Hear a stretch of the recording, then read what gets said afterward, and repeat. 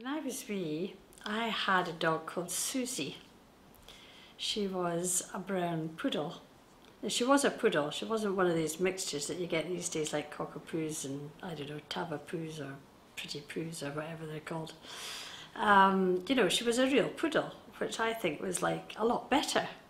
And she was chocolate coloured, and I loved her to bits. But she loved my mum a lot better because obviously, you know, my mum was the one who looked after her. And that's what dogs do, don't they? You know, they take after the ones that really look after them.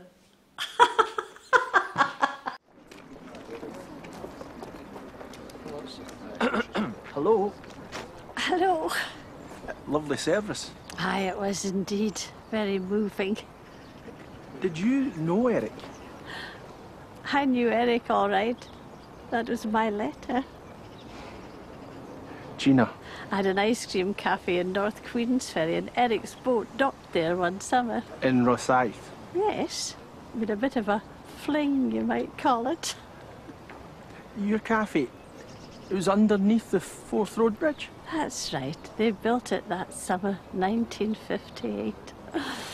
Eric made up a name for me. Which was? Gina's Lolly's Forth Road Bridge. Christ. Our wee shop.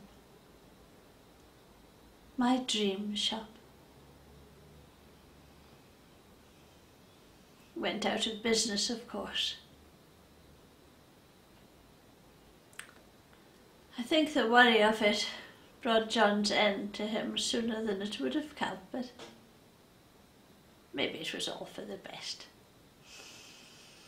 He never lived to see the shutters go up on our tree.